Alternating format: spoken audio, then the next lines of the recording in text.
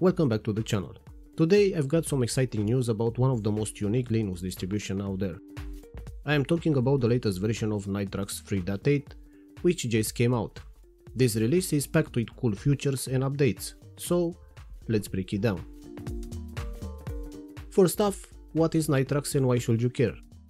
Nitrux is a Linux operating system, which means it's an alternative to Windows or macOS. It's known for being lightweight, fast and secure. It's based on Debian but with a twist. It doesn't use something called systemd, which is a core piece of most Linux systems. Instead, Nitrux uses a system called OpenRC, which is simpler and lighter. Another big thing about Nitrux is that it's immutable. Think of it like this. Most operating systems let you mess around with older files, which can sometimes cause issues if you're not careful. But with Nitrux, the core part of the systems are locked down, so you can't accidentally break them. It's a great option if you want a stable and secure system. And if you love good looking desktops, Nitrux is built around the KDE Plasma desktop environment. It's sleek, modern and customizable. So what's new in Nitrux 3.8? Every operating system has something called a kernel. Think of it as the brain of the system. It's what makes the hardware, like your CPU and GPU, talk to the software. Nitrux 3.8 comes with the latest Linux 6.12 kernel, which brings better support for new hardware, improved performance and fixes for issues in older versions.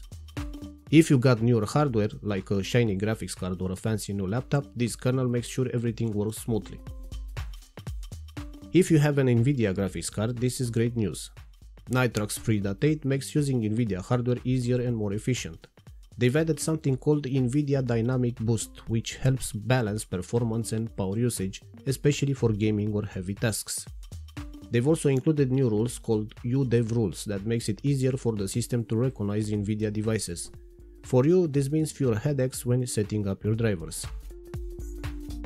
Nitrux 3.8 also comes with some handy new tools. Don't worry, I'll explain what they are. DevMem2.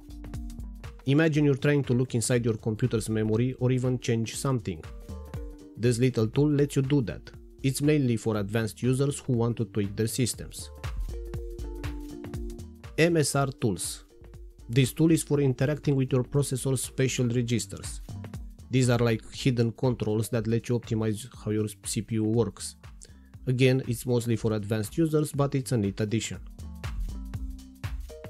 Policy Core Utils. This one's a mouthful, but it's all about security. It's part of something called CA Linux, which is like a security guard for your system. It's not something you'll use every day, but it's there to keep your system safe. Now, if you're into gaming or just curious about how much power your computer is using, this one's for you. Nitrux 3.8 has added new features to work with Mango HUD, which is like a dashboard for monitoring performance. If you have an Intel processor, Mango HUD can now show how much power it's using. They did this by tweaking how the system accesses certain files that store power data.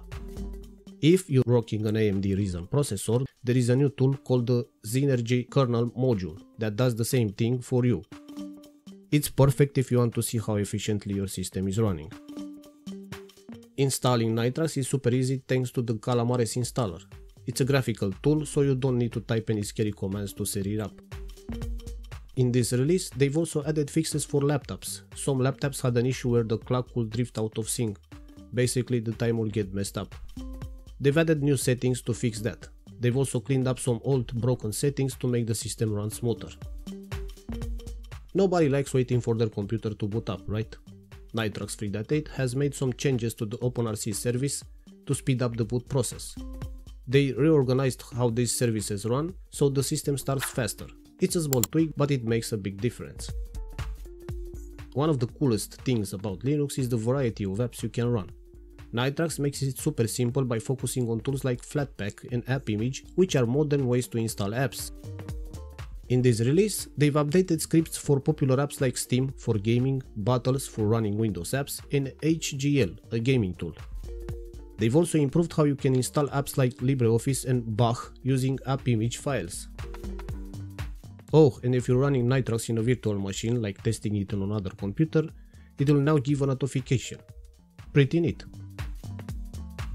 If you have a Broadcom Wi-Fi card, you're in luck. Nitrux 3.8 has updated the drivers to support the Linux 6.12 kernel. This means fewer connections issues and smoother performance. So why should you consider Nitrux? The immutable system design means it's hard to mess up. If you like the idea of a system that just works, this is a great choice. OpenRC and the latest updates makes it snappy even on older hardware. The Calamares installer and app tools like Flatpaks makes it easy to get started. KDE Plasma is one of the best looking desktops out there and Nitrux uses it beautifully. Whether you're a Linux newbie or a seasoned pro, Nitrux has something to offer. If you're ready to give Nitrux a shot, here's how you can do it.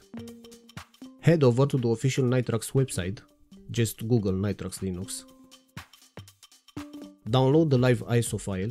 This is like a snapshot of the operating system that you can run without installing. Create a bootable USB stick with the ISO file using tools like Rufus or Balena Etcher. Boot from the USB stick and try Nitrux before you install it. It's that simple. Nitrux 3.8 is a fantastic release that shows how Linux can be both powerful and user-friendly. From the latest kernel to improved NVIDIA support and handy new tools, there's a lot to love about this update. If you've been curious about Linux or want a system that's fast, secure and easy to use, Nitrux is definitely worth a look. And hey, if you're already a Nitrux user, let me know in the comments what you think of the new update. That's it for today's video. If you found this helpful, don't forget to like, subscribe and hit the notification bell so you don't miss any future updates. Thanks for watching and I'll see you on the next one.